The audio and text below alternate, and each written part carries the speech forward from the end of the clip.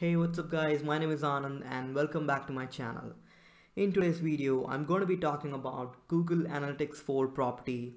What is this new version of Google Analytics and what are the benefits and how to implement this new version on your website. So let's get started. Google Analytics 4 property is the new version of Google Analytics that is going to provide smarter insights using machine learning algorithm to identify trends.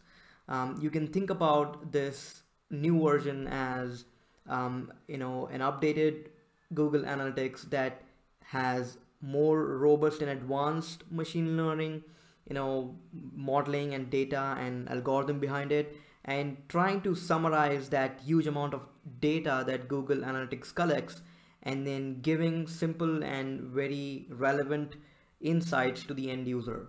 So nothing needs to be done from the user side. Everything is taken care by Google Analytics. Secondly, it has deeper integration with Google Ads. Many brands obviously will advertise on Facebook, LinkedIn, Instagram, and Google.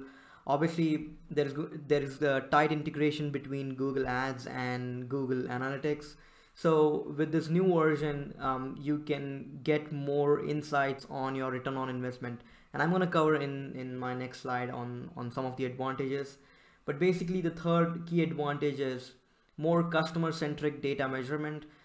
So rather than, focusing on overall, analytics of a website, Google is now going to give us data based on where your customer is in the buyer's journey. So it's going to be more relevant in terms of finding, okay, so let's say a customer is in the awareness stage. So what kind of interaction he or she is having, next in the consideration stage, and next in the decision stage. So depending upon where your customer is, the analytics information will be key to modify your marketing tactic. And finally, the new property will provide more granular data control. So just some examples that Google gave on how this new property will benefit. It calculates like churn probability, so you can more efficiently invest in retaining customers. So for example, looking at the overall website performance and how you are acquiring leads and customers, Google Analytics can actually predict and calculate churn probability based on the engagement that's been happening on the website. Now that's a pretty cool feature. To do this amount of work, you will have to manually export the data in a spreadsheet, and then you need to analyze a bunch of data, compare it with historical metrics, and then come up with these metrics, right? But with Google Analytics 4 property, it's going to be much more easier. New predictive metrics will be added over time. Obviously, they're going to expand this moving forward. There's going to be good integration with Google Ads to provide good return on investment metrics on your campaigns. In the past, Google allowed us to export or sync the audience that we get in Google Analytics with Google Ads. So the same thing is going to be possible, but with the new version, it's going to be more relevant, and you will be able to do a lot more with Google Ads and Google Analytics integration. The new property also allows us to track conversions coming from YouTube video views. So again, if you have a YouTube channel, then this will be super powerful, because now you can determine conversions coming from YouTube videos, cross network, Google search, and display network. And as I said earlier, it's going to provide more customer-centric reporting.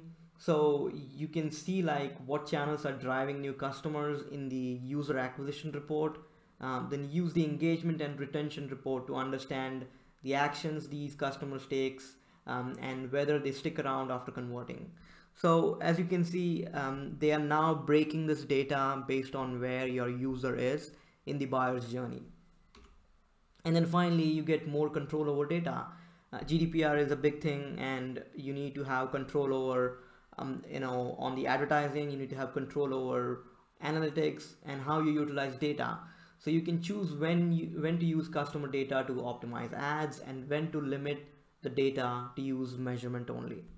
So with that being said, I want to show you very quickly on how to create the new Google Analytics 4 property and how to implement it using Google Tag Manager.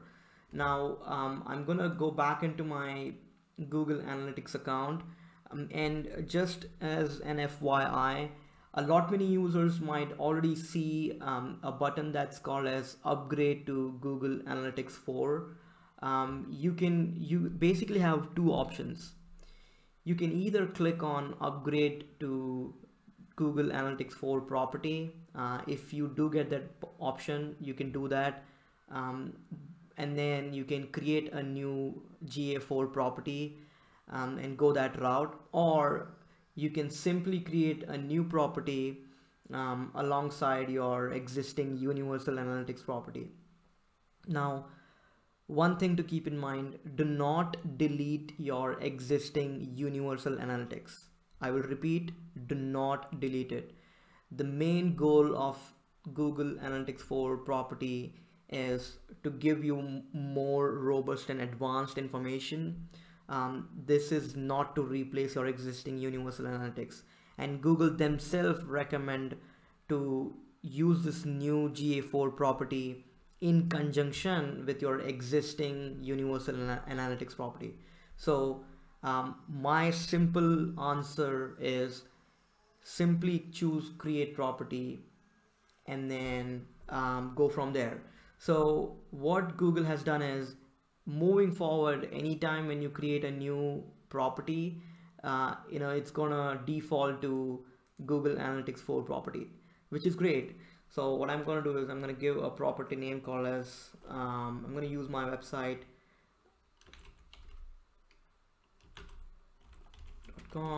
GA4. All right. And then I'm gonna say reporting time zone will be something like this. Currency is USD. Okay. All right, next. So I have created a property. Now I'm gonna add business information. I'm gonna say other, because mine is blog. Business size, okay, small. How do you intend to use? You can fill anything over here, but basically I'm gonna say measure customer engagement with my website, optimize for advertising.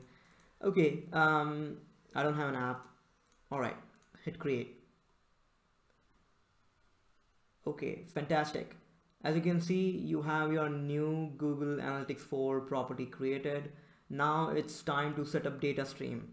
So basically you need to install that property so that Google can start collecting data. That's what it is. Now in this case, mine is a website, so I'm going to click on website and click on setup, and I'm going to provide the URL of my website, stream name. All right.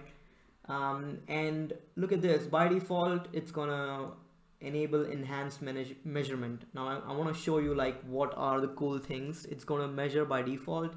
So if you click on this gear, it says it's going to capture page view. Obviously that's boring. We used to get that information, but on top of that you'll get to know scroll events each time a visitor gets to the bottom of the page.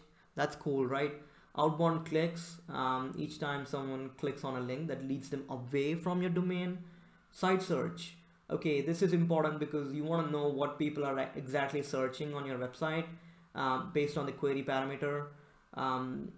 Video engagement, if you embed videos, then you can capture video plays, progress, and complete events as visitors view embedded videos on your website. So that's cool. Again, file downloads, capture a file download event each time that is linked to a COM document, compressed file application, video or audio extension. So these are all enabled by default, and I recommend keeping them as it is. So hit save and then click on create stream. Awesome. So now you have your web stream details configured.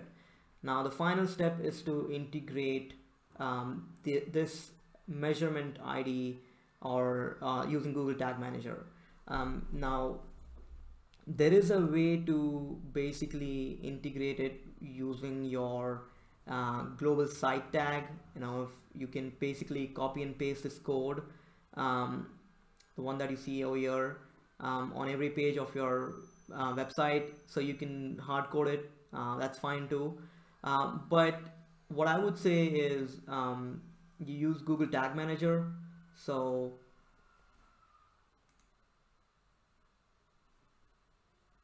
okay, so what I'm going to do is I'm going to copy this. Now I'm going to show you how to go back to your Google Tag Manager and integrate this. So go back to Google Tag Manager, choose your container, and then click on new. Okay, now I'm going to say Google Analytics 4 for my website. Okay, tag configuration. Okay, look at this. Google is now providing you that option, Google Analytics GA4 configuration. So basically you choose this option, all right, and then the measurement ID that I copied from here, you copy this measurement ID and then just simply paste it over here, and you can leave the rest of the things as it is. Under triggering, just choose all pages. All right, hit save and then hit I should have hit submit. Hit submit and then publish the tag, and that's it. So you have your GA4 property integrated using Google Tag Manager. Now what I'm gonna do is I'm gonna go back over here, and then I'm gonna go to real-time reporting, and then I'm hoping this will work. I'm gonna just visit my website to see if it's getting fired. So let's give it a shot. Okay, my website is loading. I'm just gonna browse through a couple of pages, make sure we get the data.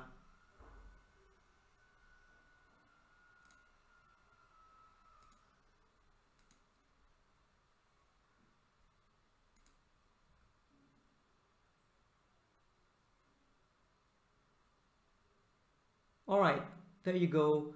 I'm getting my data. As you can see, user engagement, location. I got the visit over here. So let me go back actually to real-time report, to my Google Analytics GA4 property. So that's pretty much it, guys. If you have any questions, let me know in the comment section. Make sure to subscribe to my channel, and I will see you next time. Thank you.